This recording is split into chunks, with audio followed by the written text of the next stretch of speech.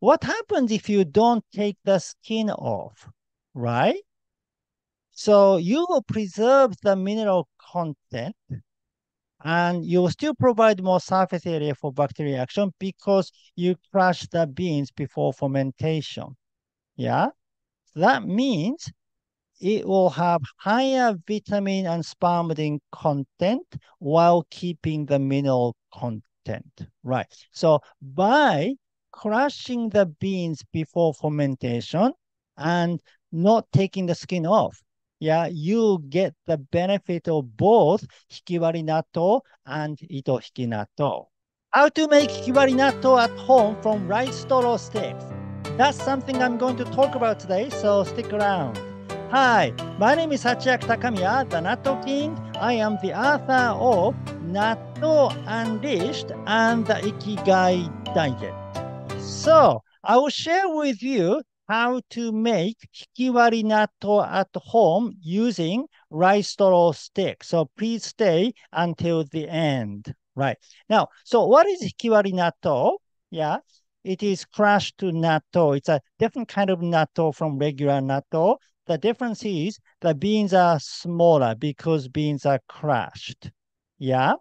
And you crush the soybeans before fermenting them, and then that provides more surface area for bacterial action that result in increasing the content of vitamin E, K, and spermidine, yeah, which are all good for anti-aging. Therefore, Hikiwari Natto becomes even more powerful than regular natto for anti-aging. Yeah. However, you also take the skin off, the skin of the beans when you crush them, yeah, and that result in reducing mineral content. So although Hikiwari Natto has more vitamin and spermidine, it has less minerals such as calcium. So regular natto, which is called Itohiki Natto in Japanese, has more mineral, right? So in that sense, you cannot really say either is better. Yeah, they are different, right? For details, please watch my other video, Hikiwari Natto versus regular natto, which is better. Yeah. Now, what happens if you don't take the skin off, right? So you will preserve the mineral content and you will still provide more surface area for bacterial action because you crush the beans before fermentation. Yeah. That means it will have higher vitamin and spermidine content while keeping the mineral content. Right. So by crushing the beans before fermentation and not taking the skin off, yeah, you get the benefit of both Hikiwari Natto and Itohiki Natto. Right. So this will be Super Hikiwari Natto. And of course, you get to choose, organic and local beans and of course, GM-free beans and so on. Well, when you buy Hikiwari Natto, you don't have much selection. Yeah. Therefore, I think making Hikiwari Natto at home is the answer. Yeah. In this way, you can create super Hikiwari Natto. Right. So today I'll share with you how to make super Hikiwari Natto from rice straw at home. So please watch the video until the end. The procedures, yeah, the procedures are pretty much the same with making regular natto at home, but there is one difference. Yeah. So first you soak the beans, and then after soaking the beans, you cut the beans. And then steaming the beans, disinfecting in boiling water, inoculating Bacillus subtilis to the beans, fermenting the beans, and cooling the natto in the fridge. Things you need: organic soybeans and local soybean, GM-free soybeans, a pressure cooker, a yogurt maker, a pressure cooker rack, a stainless steel steam rack or a steamer that fits inside the pressure cooker, a cotton cloth, and rice straw sticks. So first step, soaking the beans with 3 times as much water, 12 to 24 hours. Maybe in wintertime, you need 24 hours. Summertime, 12 hours is enough. Yeah. But if you want to soak the beans for 24 hours in the summertime, make sure to change the water once. Yeah, after maybe 12 hours. Right. The length of soaking is quite important. So I like to soak the beans for 24 hours, even in summertime. Now, so the cutting the beans. So after soaking the beans, you want to cut them, or you can use a blender and then, yeah, blend them. Yeah, whatever the way is okay. I just don't have a blender, so I just cut manually. And then, so skin does come off a little bit, but not all of them. And the thing is, you keep the skin. You don't remove it. In the regular Hikiwari Natto making process, yeah, you crush the beans before soaking them, and then you blow air to take the skin off. You basically separate the beans and the skin. Yeah, but you don't want to do it. Yeah, in this process. Okay, then steaming the beans. Yeah, so this is a pressure cooker rack, and this is a stainless steel steam rack, and you put the pressure cooker rack into the pressure cooker and then add water. You fill the water up to cover this rack. And then you put the steam rack on top of it. And then you put the crushed or cut soybeans. Yeah, make sure to keep the skin. Yeah, you put the skin with the beans.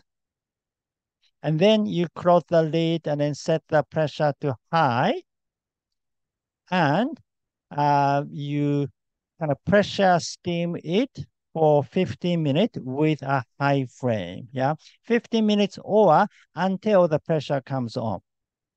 Yeah, so when the pressure comes on, you turn the gas down to a low flame. And then next, with a low flame, you pressure steam it for 30 minutes. And then 30 minutes after, you turn the gas off and wait for another 15 minutes until the pressure comes off. Again, it can be 20 minutes or 10 minutes depending on your pressure cooker. And then, but you need to wait until the pressure comes off completely. And then this time can be shortened because beans are crushed. Yeah, usually takes less time than regular soybeans. Now, disinfecting in boiling water. So while waiting, you prepare rice straw and you cut them into short sticks and then wash them well to take dirt off. Put them in boiling water for 1 minute with 100 degrees centigrade or 212 degrees Fahrenheit. And this brief exposure to high temperatures kills most germs that may be present on the straw while triggering the heat resistant Bacillus subtilis to form protective spores. Yeah. So this way you can separate Bacillus subtilis from other germs. And then you cleanse any other item that you'll be using for the fermentation, such as the cotton cloth and then the container inside the yogurt maker, and then the ladle that you'll be using to remove soybeans to the container. Now, inoculating Bacillus subtilis. Okay, so now beans are steamed. Yeah, steaming is done. See, you still have the skin. Yeah, that is the key. And then you basically squash the bean to check if it is soft enough. Yeah, if you could squeeze it easily with your thumb and index finger, that means bean is soft enough. If it's not, you need to pressure steam the beans a little longer. And then using the ladle, which you just cleansed, yeah, move the soybeans into the container. And then you stick rice straw sticks, which you just cleansed. and then you cover it with a cotton cloth, which also you cleansed. Yeah, but leave a little space at the edge so that the oxygen can come in. Now, the reason why you want to cover it with a cotton cloth is you want to keep the moisture inside. Yeah, you need a moisture while during the fermentation, but you also need oxygen. So you need to have a little open space. Then you close the lid, and then now setting up for fermentation. So you put the container in the yogurt maker and then cover it with a paper towel like this and keep the lid open slightly so that you can let oxygen to come in. Now, usually to make natto, you want to set the temperature between 40 to 45 degrees centigrade, which is 104 to 113 degrees Fahrenheit. Now, this temperature is critical because if it's low, like around like 35 or 30 degrees, other germs can be activated. But this 40 to 45 degrees centigrade is the best temperature for nattokin, like Bacillus subtilis, to become active.